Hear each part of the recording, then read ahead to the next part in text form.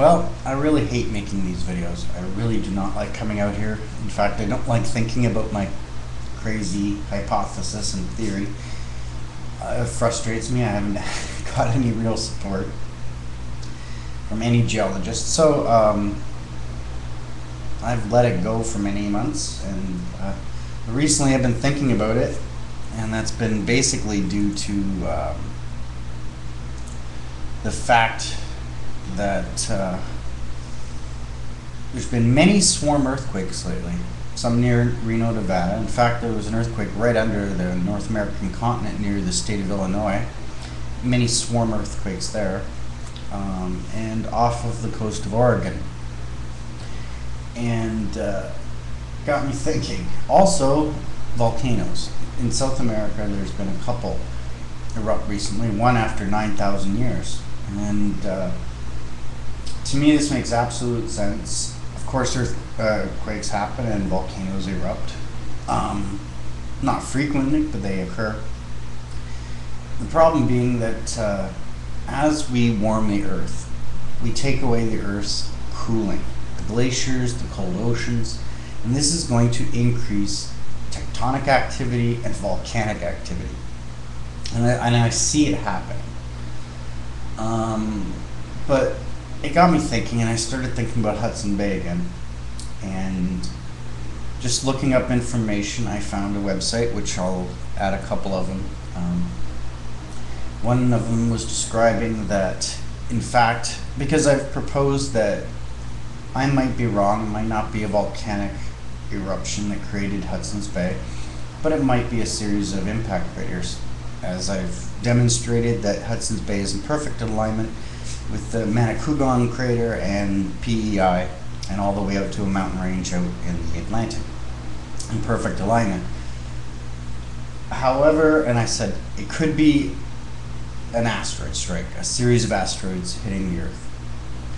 But this article goes on to state that the geology of the Belcher Islands, which are in the southeast end of the bay, could not have been, as people have proposed, an uplift due to an asteroid. Once an asteroid crashes into the Earth, the material at the bottom rebounds up, and you would find lots of fractured material from a very low strata on Belcher Island, but that's not what they found. They found very slow formed, in fact this was from a higher strata, from an old mountain range around, about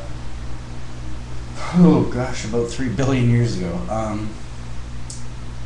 And so they've determined that this could not have been created by an asteroid. It's funny though that they, in the same article, just say, well, it was caused by glaciation. Well, it didn't even say that. It just said that the formations are fortuitous, meaning that they just happen to look like the arcs, like a perfect arc. It just happened. But they don't really explain how. There is another article I found, in which I'll add, where they do point out that there are some circular formations. They show Hudson Bay. They also show PEI. Somebody's noticed the same thing that I have. And they show PEI, and they show actually the Great Lakes, Michigan, and they say that this is just a very soft layer of sandstone, and that glaciation has eroded it into these circular formations.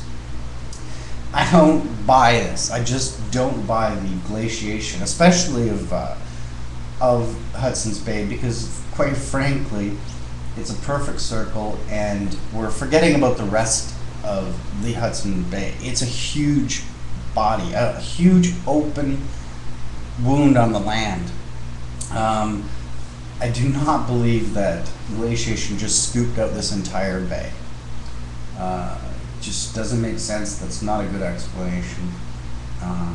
However, I still believe that it was a volcano, and because the volcano, this major eruption, mega eruption, would have blown the top half of the magma chamber away, there would still be sediment underneath.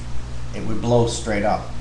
The bedrock, rock would force the explosion up. So therefore, after you have glaciation, which I believe happened, it would scour the top of Belcher Island off, and it would reveal this strata from few billion years ago. Whereas an impact crater would not do this. So I'm convinced that it was not an impact crater. I agree with the geological assessment of it, but it still doesn't explain how PEI, this circle that somebody's also found, and Matacougon and Hudson's Bay are in perfect alignment. The alignment would lead me to believe that it was an impact series, but it's not. This makes me crazy because I have a mental illness and I hate thinking about this. It frustrates me that I can't get anybody to really.